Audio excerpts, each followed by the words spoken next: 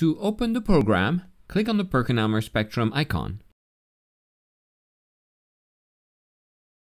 In the Setup Instrument Basic tab, you will see that the current holder is the basic transmission module. We can adjust the start and end wavelength. We can change the abscissa and ordinate units, select the resolution.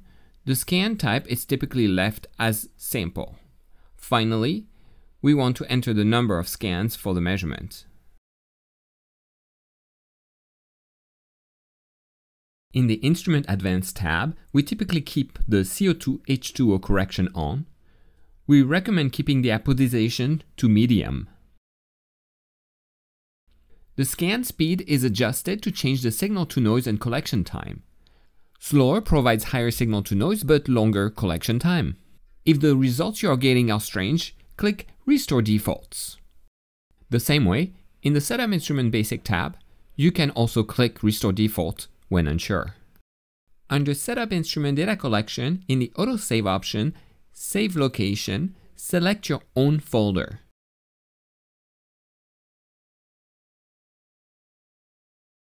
We also recommend automatically exporting the data as you collect them, so be sure to update the Save Export location to your own folder as well. Before collecting the data, we must first check that the beam path is clear. We open the sample chamber and see that the module is the basic transmission module. The beam path is indeed clear. We can close the lid and make sure it latches. We are now ready to measure our background. All we need to do to collect the background is click on the background icon. It will collect the background using the number of accumulations and the parameters we already set. The background measurement is done. We can now mount our sample. We open the sample chamber and can place the sample in using double-sided tape, being mindful not to have any of the tape in the beam path. Again, we close the lid and make sure it latches. Here we type the sample name. Then we can click Scan. This is our transmission pattern. We can switch to the next sample, change the sample ID, and click Scan again. Note, if we change any of the scan settings, we will need to measure a new background. The background should always be collected for at least as many scans as the sample measurement. If we need to change the module, we lift the lid, squeeze the green handle underneath, we pull the module out, then place the new module by sliding it in gently and pushing it in until it properly plugs into the port in the back of the sample chamber. The software now displays that the accessory used is DiffusIR. We can remove the sample holder by sliding it out carefully. This new module is the DiffusIR accessory. It measures diffuse reflectance. The sample sits in a 1/2 inch diameter sample holder.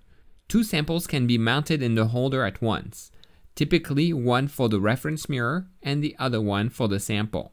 Slide the sample holder back into the module. As you slide the holder in, you will fill 2 locations with a little resistance, defining accurately the proper location for each sample. We want to first measure the reference mirror since it will give us the pattern for our background. In the software, you can see that we are in interferogram mode. It is the mode we need to adjust the focus of our sample. We need to check the preview box to get a live interferogram. Type a name for the sample, then click Scan. Now that we have a pattern, we can adjust the micrometer, adjusting the focus of the beam onto the sample. We want to maximize the signal. A horizontal cursor can help in finding the optimal focus. Once focused, we can click Halt. Let's delete the patterns we previously collected. Let's type a sample name. In this case, we will use the mirror as the sample after we measure the background. Let's now switch to sample for the scan type instead of interferogram. We can now click Background to measure our background. We now want to measure our mirror as a sample. We need to remember to uncheck the preview box. Then we can click Scan. We can see that we have 100% reflectance as expected. Let's now move to our other sample.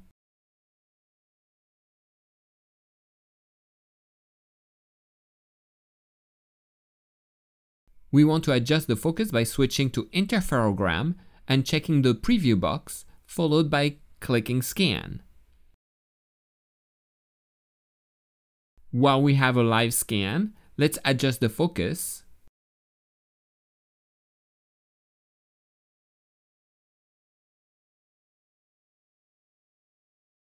Now that the signal is optimized, we can click Halt.